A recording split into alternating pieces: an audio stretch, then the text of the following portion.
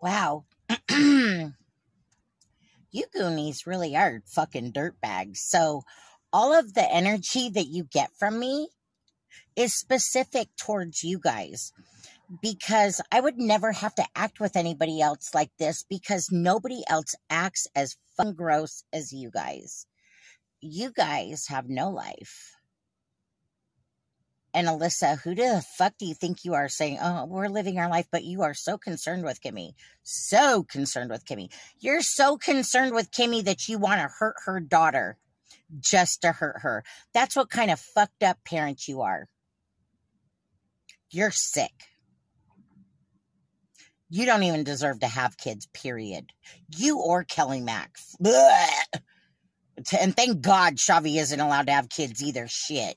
And Jodeci, you shouldn't have kids either. You're no better. God damn. You guys are